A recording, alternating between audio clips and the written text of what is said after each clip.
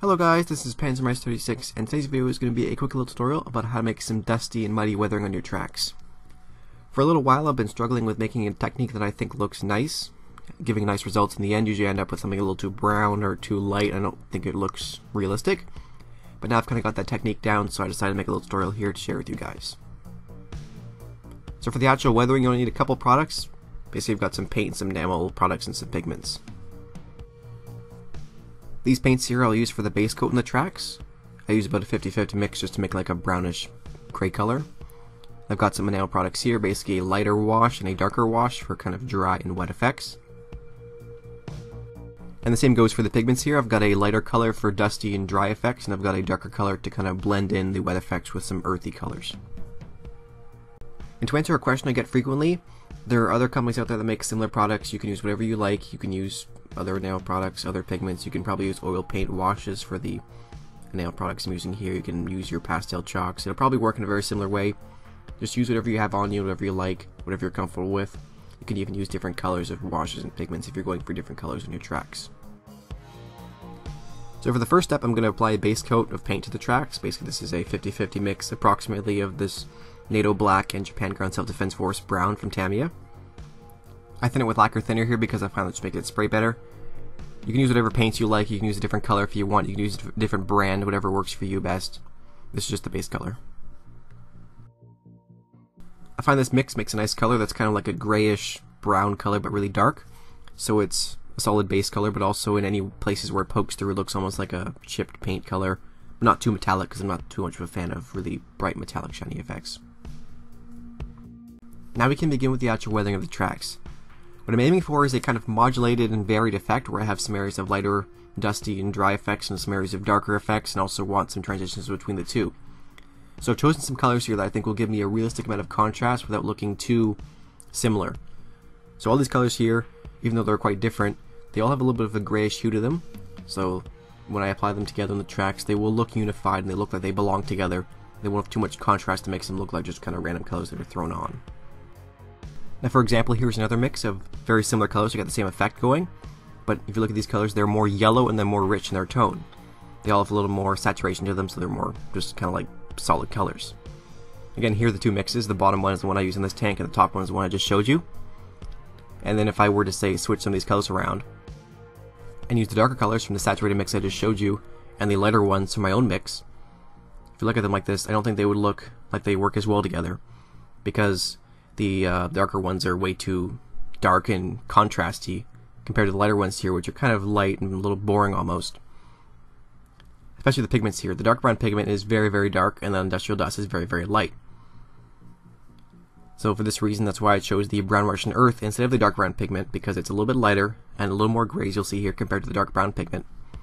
So it looks like it goes better with the industrial dust, which is why I chose these two colors. So I think the dark brown pigment would go much better with a more saturated and more kind of colorful dusty color, which here is the airfield dust, which is more yellow than the industrial dust, which is kind of like pale and gray. So back to the actual weathering of the tracks after that little tangent there. I'm using a 1/4 inch angler shader, which is a brush here, which I think is very nice for applying pigments because it's kind of it's fairly large. You can get a lot of pigment on there. It's also kind of short, so the bristles don't move around too much. And it's a little stiff too, so you can just kind of really blend stuff on there. It's nice for doing this, and also I use it for blending oil paints as well. So I'm just kind of stippling on the industrial dust here to get a nice kind of dusty color on the tracks. As you can see, it's just kind of messy. You don't have to be too perfect because there's going to be more products on top of this. It'll kind of blend it together. And any extra pigment that goes down on the little paper towel here, I just kind of fold it into a V shape and pour it back into the jar afterwards to save it up. Now I'm using a stiff brush here to flick on some of this brown mud spatter speckling effect over the tracks to kind of blend in the pigments I just put on there, and also to kind of add another color. If you want to make a speckling effect, it really is just kind of like a thick wash. If you don't have access to one, just take like a light dusty wash color and just put some more dusty pigment into it, and then I'll make it thicker, and then it will be able to kind of speckle like this nicely. Otherwise it'll just kind of spray everywhere in big globs. You need a thin mixture with enough pigment in it to get this nice effect. As you can see, it kind of holds on the pigments, adds some kind of contrast in there, just kind of blends it together, also breaks up the uniform look of it. So you can see now we have, instead of just dust, we have dust and a little bit darker effect. Now for an even darker effect, I'm going to apply the dark road clay effect, which I think is a nice color. I really like this one a lot. It's a nice dark gray-green color, and I think it looks really nice for some kind of wet effects. So I'm applying it to random areas where I figure I need some more contrast, and I want to make it look like there's been some wetness, that tank's driven over like a puddle or something, or maybe even just that part of the track hasn't really dried yet, other parts have. I'm just kind of being random about how I apply this because I do want it to look actually random. I don't want to have like every 5 links a wet section. I want it to be completely random and just look natural.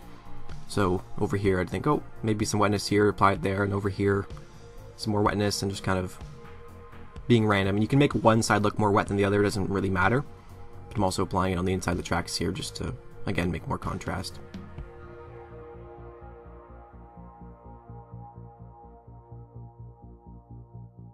And this is the result of the wet effects on the tracks. As you can see, we now have some more contrast in there. And I think it's still a little bit wet, actually, the product, when I took this shot here, so it gets a little more faint when it's dry. But for the next step here, I applied the tracks to the tank, actually, put them on, and prepared for the final step, which was just doing a little bit of dusting with this brown Martian earth pigment. I think this color looks a lot like just dirt, fresh dirt, not really wet, not really dry, just kind of like neutral dirt. So I'm using it to kind of blend in the wetter effect areas with the dusty areas, and also just applying it to, again, to random areas like I usually do, just to get that natural random effect of just different colors on the tracks overall. So as you can see, I'm just kind of dusting it on using a little brush here, blending in these wet areas around the track here. And actually afterwards I did go back and apply a little bit more of the wet effect to some areas, like right here. This is the dark road clay effect again. And really I'm just trying to layer in more products here and get kind of more of a blended transition with the dirty pigment I was just applying. And now this is the effect you get once all the products are dry. As you can see on the upper links around the idler wheel there, we have the wet effects from the dark road clay effect, and then lower down on the tracks, kind of underneath the idler, you can see the dusty effects showing through. I'm very happy with the effect I've achieved in the end here. It's exactly what I was aiming for, and it looks really nice. And I'm also happy with how kind of focused and pure this effect is. Sometimes I end up using a whole bunch of different products and mixing and layering this back and forth, and it gets kind of confusing and excessive, not only for you guys watching in a video, but also for myself if I want to do the technique again later. But this one, it's very repeatable because I can just do the same thing, but just pick different colors of pigment and wash. Kind of like I was showing earlier, I had that kind of yellowish mix compared to the mix I used here. If the vehicle here didn't have a white wash and was more yellow, then I would have gone with that mix. But since this vehicle here is kind of lighter and more white, I went with the lighter gray mix of pigments and washes and stuff like that, because that way all the elements of the vehicle look like they work together and belong together as a whole. I hope you guys enjoyed the video, and I hope it was helpful in some way. Maybe you learned some new techniques, maybe some new ideas. If you have any questions or comments, please always feel free to post them below. I always like to hear how you guys weather your tanks and share your ideas below. It's always awesome. Also, a big thank you goes out to my Patreons. They're helping me out here by giving me a few dollars every month. Big thanks to Samuel Murphy and Ricky from Ryan's Painting. If you're thinking about joining or just like to support me in any way, it'd mean a lot to me if you go over there and just give me like $1 every month. It helps a lot. It helps me buy some more products and paints to do videos like this. And also, if I get enough money like that, I'll be able to do more product reviews for you guys in the future, which will be awesome. So, as always, thanks for watching very much. This is PansMice36, and I'll see you in the next video. Goodbye.